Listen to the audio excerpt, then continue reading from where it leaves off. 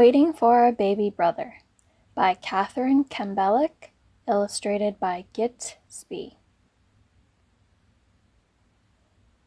One morning, Emma arrived at school feeling very excited. She said, "I'm having a baby." The other children said, "A baby? No way."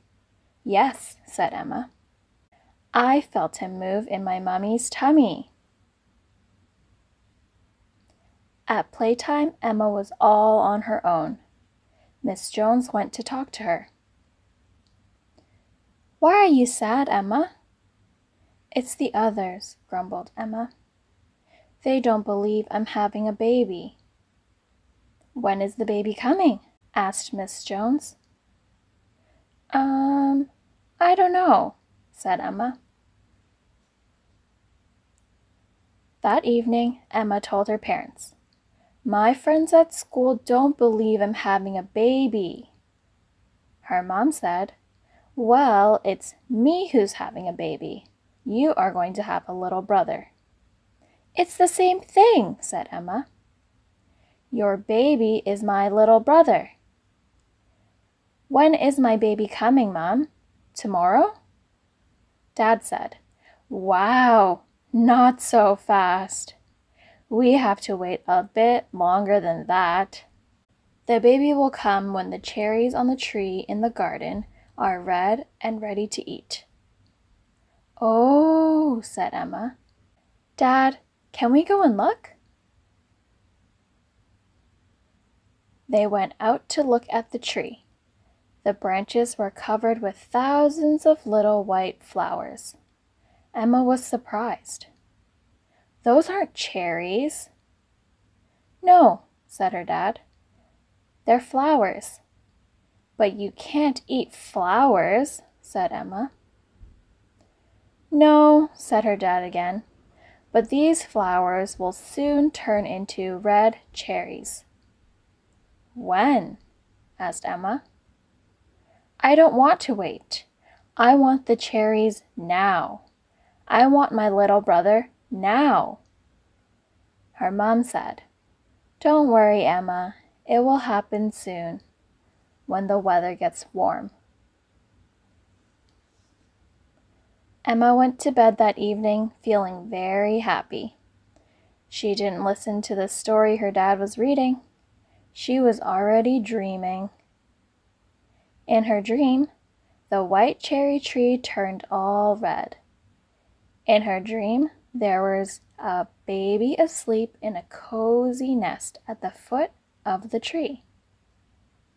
His little mouth was like a pretty heart-shaped cherry. After that, every evening, Emma fell asleep dreaming about a tree that got redder and redder because it had so many cherries. Every morning, Emma hurried to the window to look at the cherry tree. One day, she noticed that the tree wasn't white anymore. It wasn't red either, like in her dreams. Emma got worried. She ran into her parents' room and said, "Dad, Mom, the cherry tree has turned green." Her dad smiled and took her out into the garden.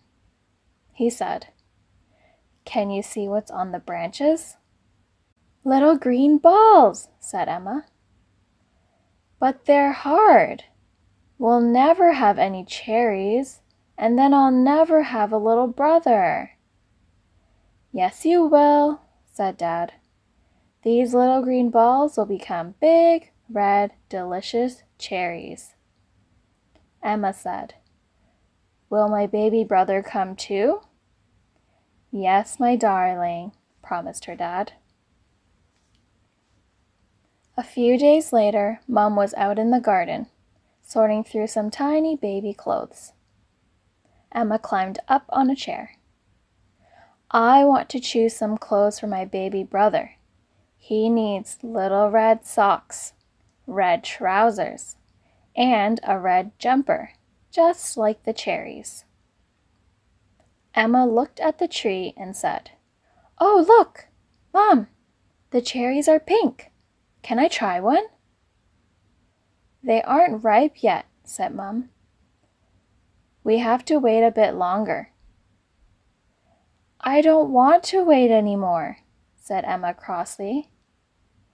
"I want one now. If I have a cherry now, I'll have my brother now too." That evening, Emma was in a bad mood.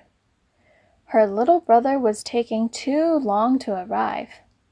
She listened to the story Dad read, and she didn't dream about the red cherry tree with a baby under it.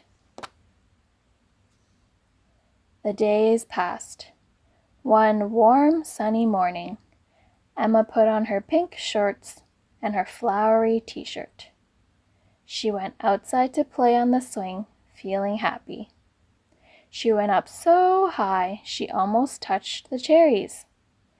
Whee! Oh, the cherries were red. Emma couldn't believe her eyes. She hurried back to the house, shouting, "Dad, the cherries are red!"